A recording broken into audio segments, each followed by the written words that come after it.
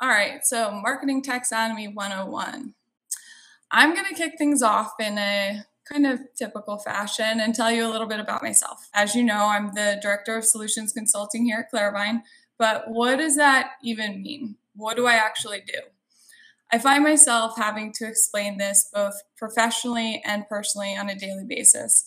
And that's throughout my career, not just during my 2 years at Claravine. To be fair, in a role like this, and when building taxonomies, you're having to explain the what, the why, the how to a wide variety of audiences, all with different experiences, skill set, and aptitude for analytics.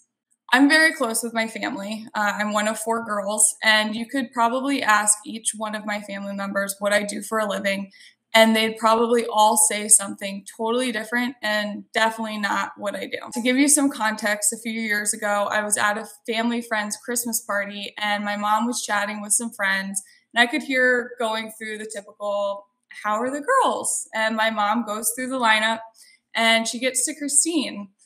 "Oh, so Christine, yeah, you know how when you're talking about something around the Alexa or the Siri and they're listening and they're collecting that information and then you see an ad about what you were just talking about? Yeah, Christine does that." Immediately, the friend's face looked petrified, like I was some sort of spy. And that was the day my mom stopped trying to explain what I do for a living.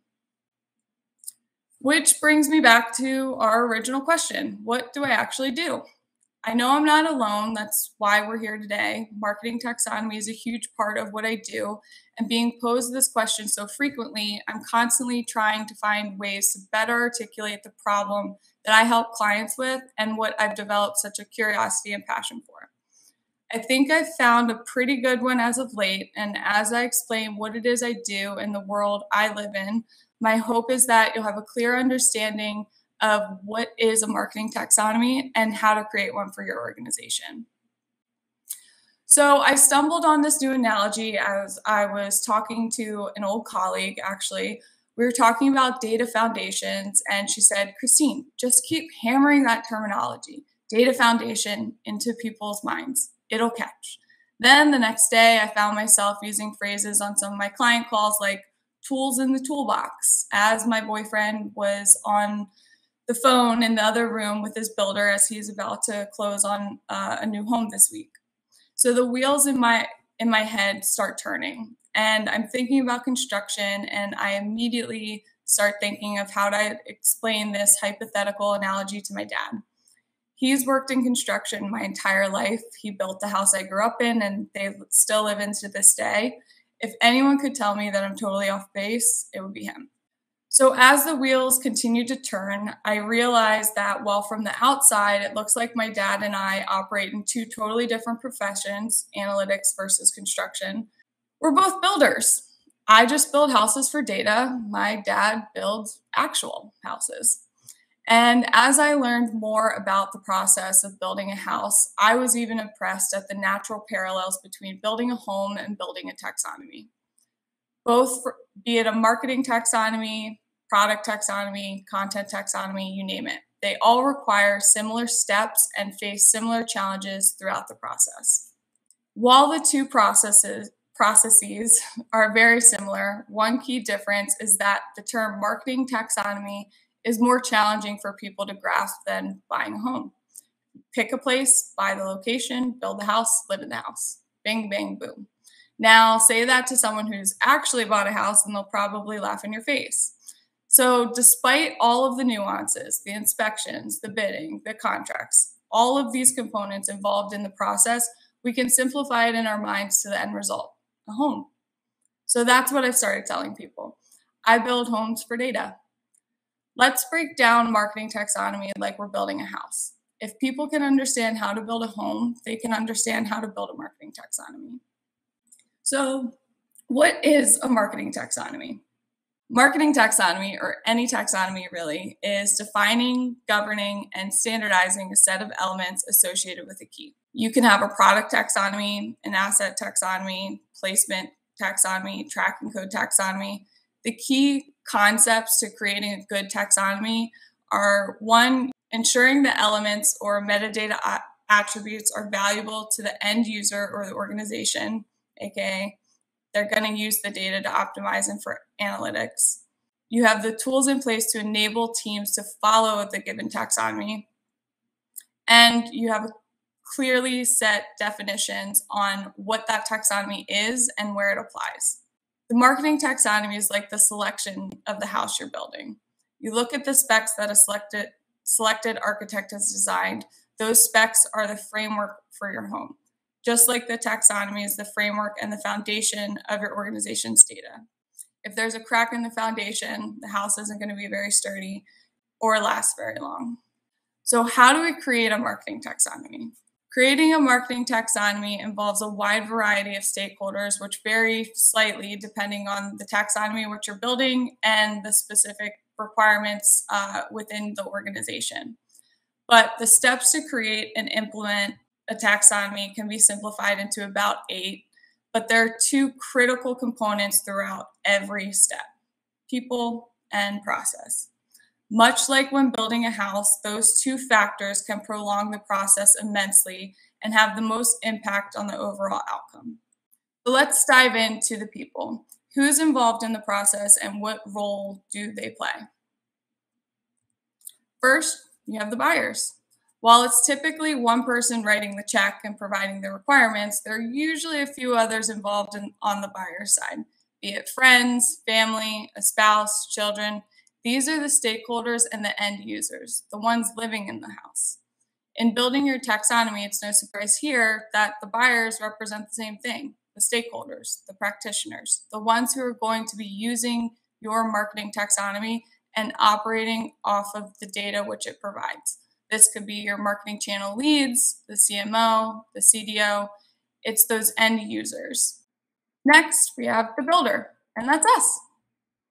The builder is responsible for overseeing the entire project, making sure all necessary teams are involved, inspections are passed, and the construction of the home is on track. The builder is the only person with that direct line of communication at the start with the buyer to receive the requirements of their new build. Finishes, rooms, layouts, all are provided from the buyer to the builder. They have to be able to translate these requirements to teams in a digestible way to them. Dealing with different skill sets, personnel, dynamic, sounds familiar. And that's because it's what we do when we're building a marketing taxonomy. We need to work across various teams, regions, and translate their requirements into what will become your marketing taxonomy. Then we have the inspectors. Everyone loves the inspectors. And there are a lot in the home buying process. There are a ton of codes the home needs to comply with, and these inspections happen throughout the build. It's not just at the start, and it's not just at the finish. If you waited for all of the inspections till the very end, and if for whatever reason it didn't pass, that's a lot of wasted time and money, which everyone now needs to start back from scratch. This is like the constant QA process required throughout building your marketing taxonomy. While you're consistently checking in and reviewing it with the buyers, you're also in constant communication with the analytics team and the BI teams to ensure that any reporting dependencies are taken into account and will function as expected with the launch of your new taxonomy. Next, we have our contractors, the ones executing and really getting their hands dirty and all the little things involved in the construction of the home. That's our agencies. This will vary based on each organization and how many agency partners they work with and to what extent they work with them, but it's critical that agencies are involved in the process. They have their own internal processes used to execute marketing campaigns on a client's behalf. So when you propose a new marketing taxonomy, you need to take into consideration their workflow in order for a successful launch. Now we're getting into the wiring of the house. If you lay the foundation properly and the frames all align, the structure should seamlessly integrate with external platforms, or play nice, if you will. The wiring in our case is going to be the third-party softwares we're using for data collection or campaign execution. And lastly, we have the superintendent. They keep everyone on track. And if you're lucky, you'll have something similar when you build out your marketing taxonomy. This could be a project manager or a customer success manager. It's the person who ensures the success of the build. Now that we've identified all the key players in the process and what each of their roles are, let's talk about the actual process. How do we get from this to this? First, you have to figure out where you want to build your home and what type of home you want to build.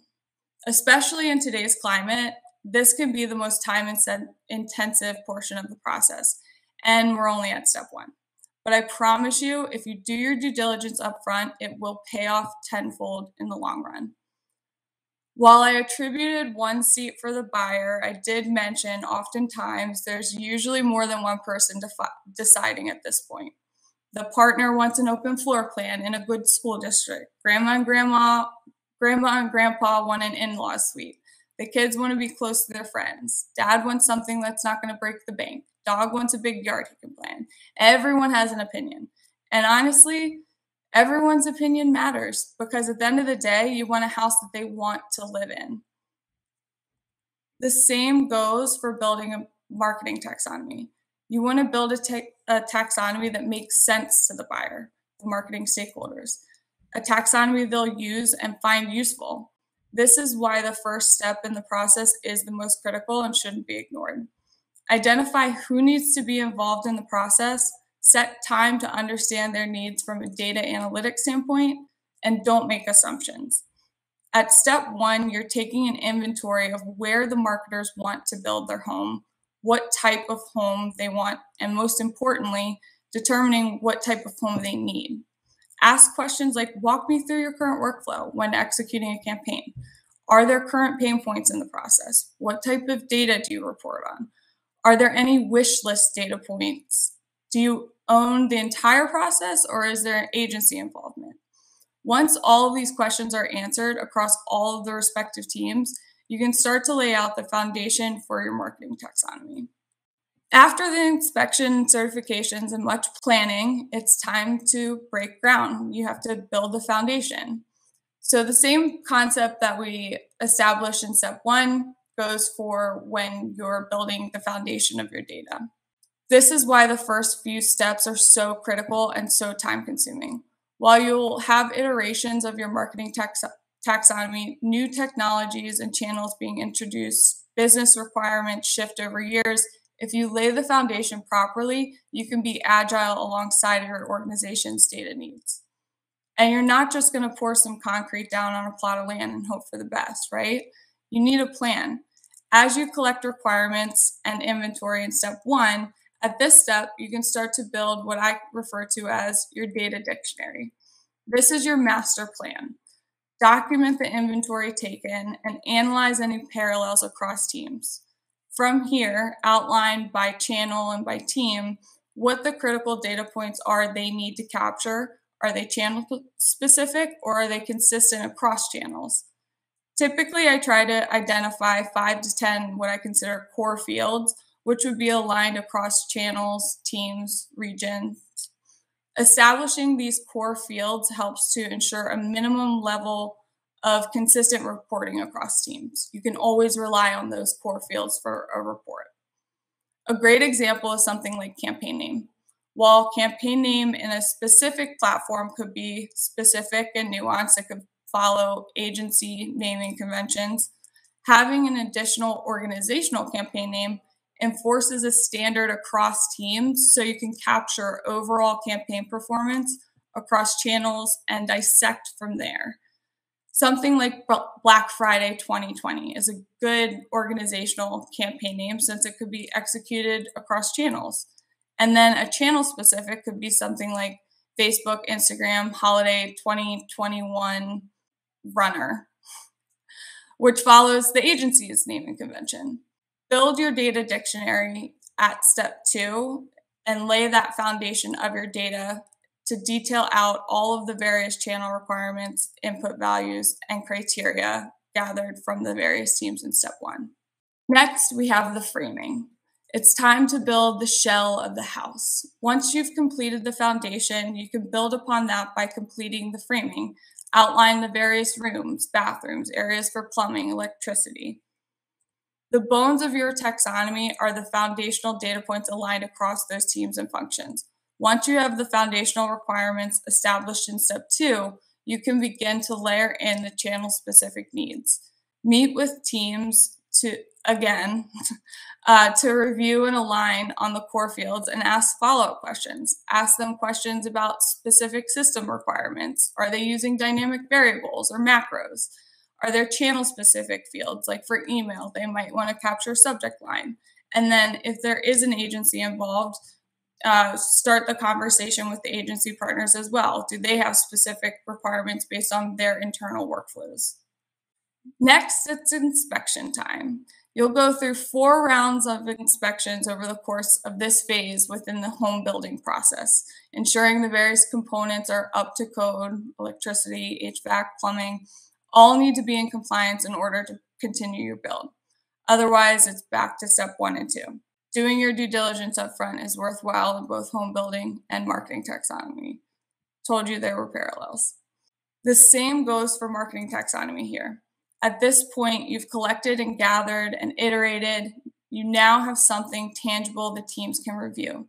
Sit with each team and review the data dictionary for their respective channels, walk through the workflow, and ask for feedback, concerns, opportunities. This step is not just for marketing. You'll also want to review the proposed changes in taxonomy with analytics and any BI teams, ensuring that any downstream impacts are accounted for and to align on an updated timeline or a go-live date. Next in the home buying process is the installation. Installation is all about ensuring comfort, consistency, and efficiency when it comes to your home's temperature. Translate that into our marketing taxonomy. We want users comfortable with the workflows. The whole point of the taxonomy is to create efficiency, help alleviate marketers from having to worry about, did I put my tracking code on correctly? So they can spend time doing what they love, marketing, and making your data consistent. At this step, we can start to sort of fine-tune some of the workflow. Identify areas of efficiency we may have missed at the first go-round. This is very common, especially as marketers get more familiarized and involved in the process. They usually start to brainstorm areas of opportunity with you and collaborate more. Additionally, at this phase, we'll typically see more agency involvement in the same respect. One of the areas of efficiencies we see a lot of is naming conventions. So while the primary objective has been to solve for marketing taxonomy, a lot of times as we begin to work with the teams throughout the process, we'll identify areas of opportunity to incorporate naming conventions as part of the exercise as well.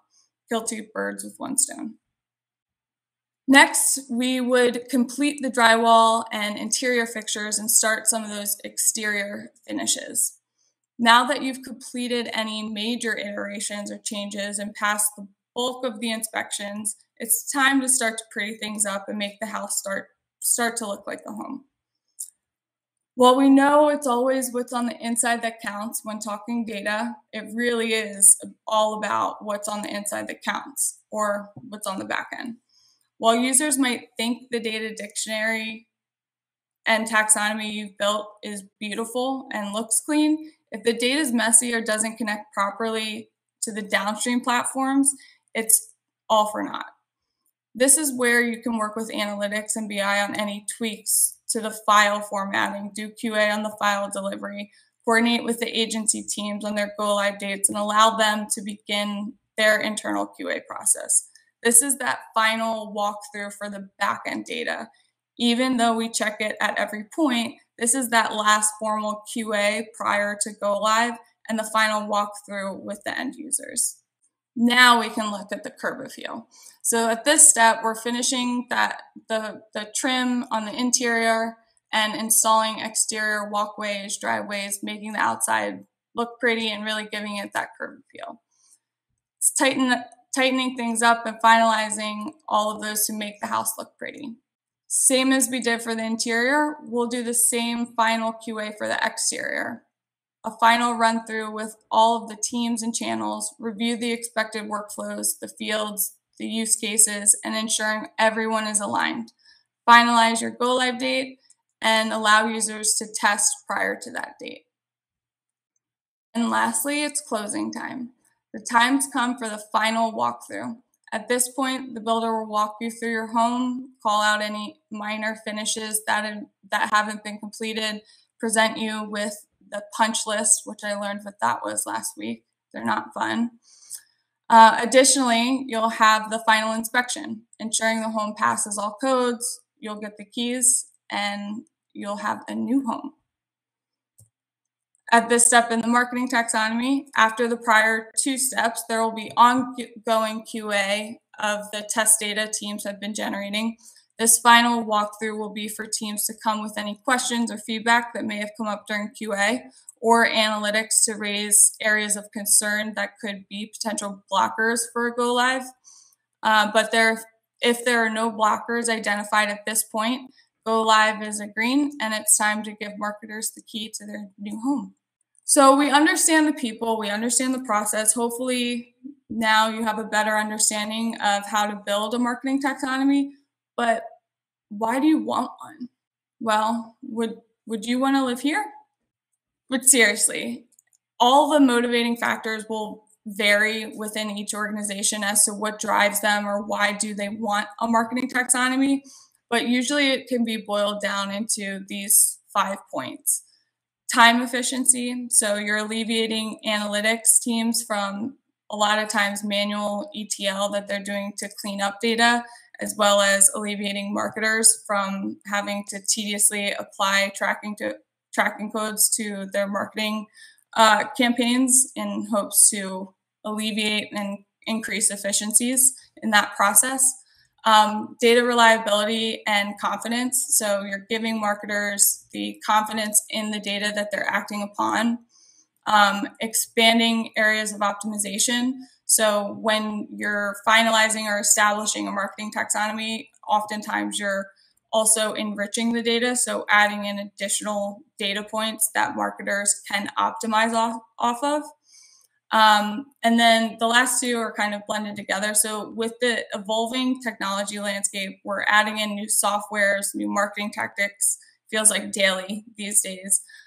So it's critical that your marketing taxonomy is agile and easily adaptable to these changes, whether they be technology changes or personnel changes. So shifts in the organization, new teams coming on board.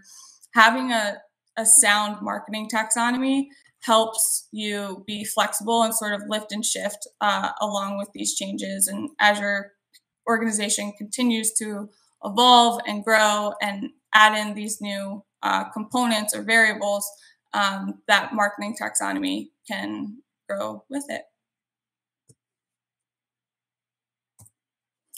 So thank you for joining today.